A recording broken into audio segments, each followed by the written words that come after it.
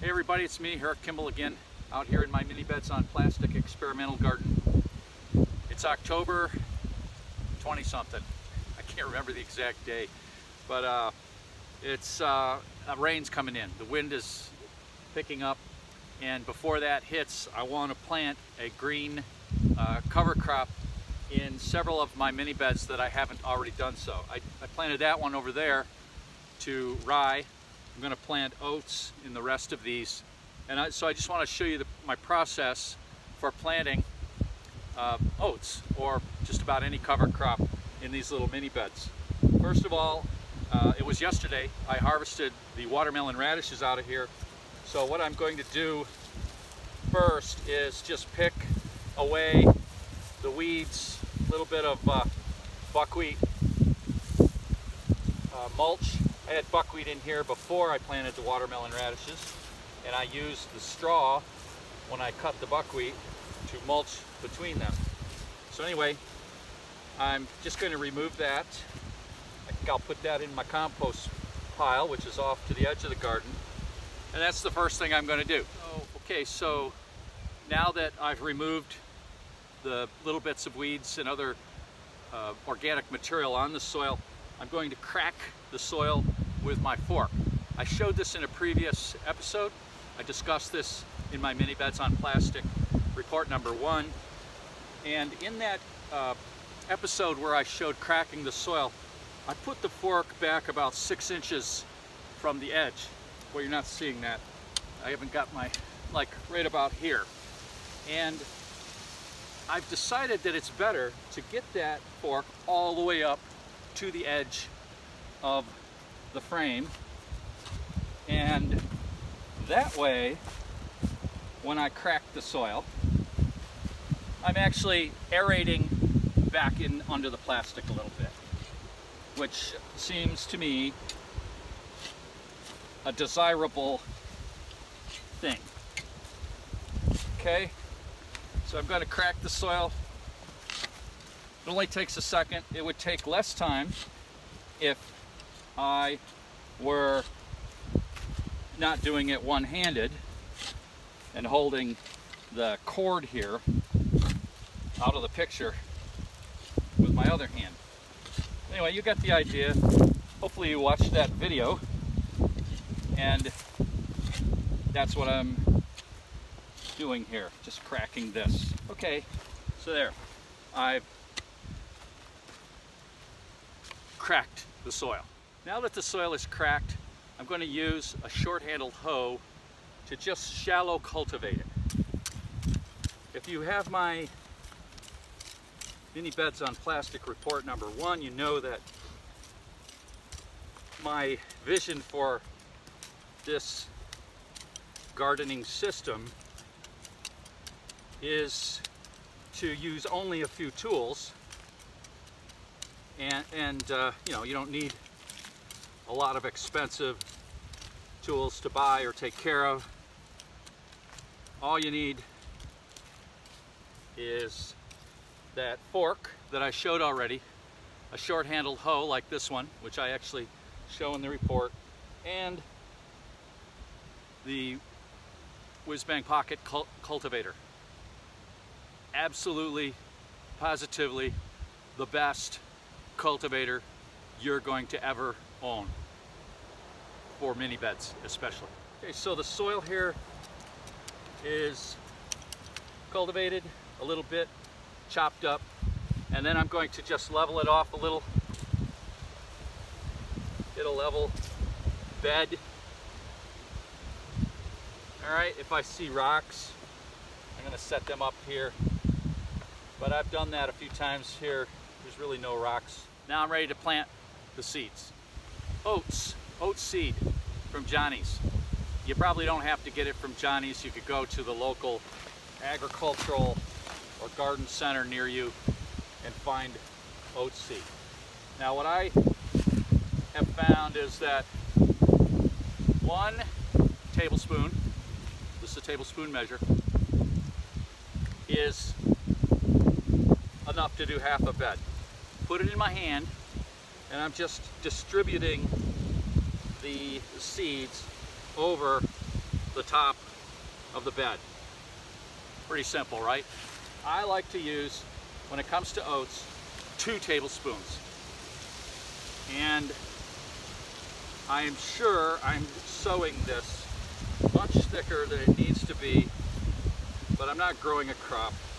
I'm growing a cover crop. I mean, I'm not going to harvest rye or oats in this case. So there, I've scattered the seeds over the top. Now that the seeds are scattered over the top of the ground, I'm going to take my little hoe and I'm going to chop them in shallow chop. Okay? That's one technique. Shallow chop. Not every seed goes down into the ground, but the more you shallow chop, the more they do. The other option, the other technique is that you can use your hand. Make a claw like this, and kind of just poke it repeatedly into the soil. You're going to push some seeds down, and you're going to create these divots. And then you can go like so, kind of massage the earth, massage the soil, and that will take many of the seeds and poke them under. But the idea is you want to get the seeds, not every single one of them, but most of them, under the soil just a little bit. Okay, you're going to see a few still on the top. That's okay.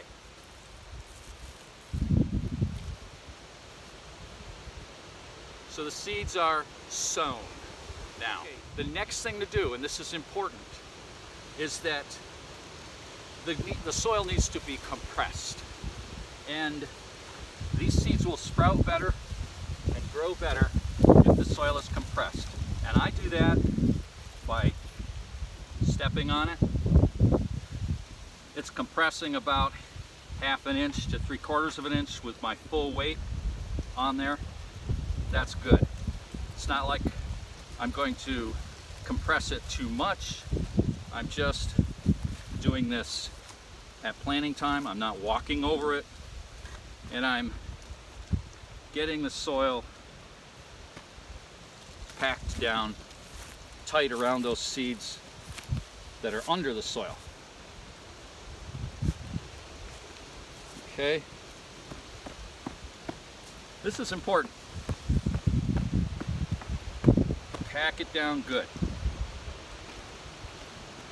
Okay, I packed a poor little worm there. Okay, now what I'm going to do is I'm going to mulch over this bed using some of this sorghum Sudan grass that I showed in a previous episode. Remember, I cut it short and I dried it, and here I have it to use.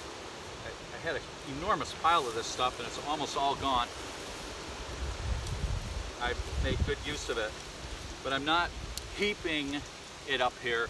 I'm just putting a light layer over. This will help hold moisture. If you put it on now, the grass will grow up through it. So I've just got a little bit of this straw mulch lightly. I can see the earth all through there. Okay? One more thing. The final step in this process is to water the bed. New seeds need moisture. This ground is a little dry. We haven't had much moisture. I think rain is coming in. I think. But you never know for sure. And getting some water on the soil is what needs to be done. So that's what I'm going to do.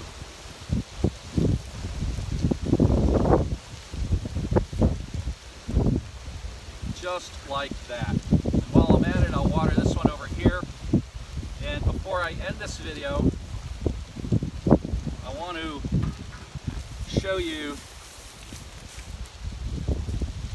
a bed over here that I planted to oats a while back, so you can see what will happen here, weather permitting. If we get snow with this storm, and we never get any nice weather or halfway nice weather before winter hits, then I don't think my oat bed is going to amount to much. But I have a feeling here, mid-October, we may have 3 weeks, maybe 4, of good enough weather to get some green up.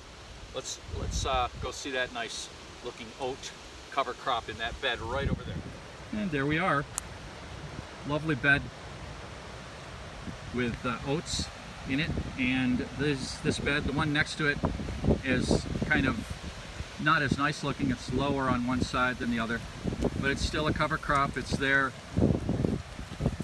it's holding the soil, it's contributing to the benefit of the microbiology in the soil. It's all good for the soil to have these green cover crops.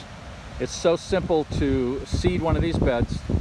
If I weren't showing a movie of it and explaining it, I could probably do it in 2-3 minutes max. Doesn't take long, and it creates some beautiful greenery to look at even. And these oats will die down over the winter. They'll winter kill, and in the spring the soil should be easy to work. Now that will not be the case with the rye. That tends to be a pretty tenacious crop that will get through the winter and really take off in the spring. It'll be interesting to see how manageable that will be in mini beds. I'm going to have to deal with the rye. That's an experiment. That's an experiment, I should say, here in the Minibeds-on-Plastic garden that I'm doing, and I'll find out in the spring just how that goes. But the beauty of rye is that it puts an enormous mass of roots into the soil. You can see I have broccoli over there, it's still producing, and I have celery here that my wife has used and is still using, and we'll cut that before the really bad weather gets here. We'll store it in the fridge. Over yonder you can see the Brussels sprouts. Aren't they neat? Hey everybody, thanks for watching.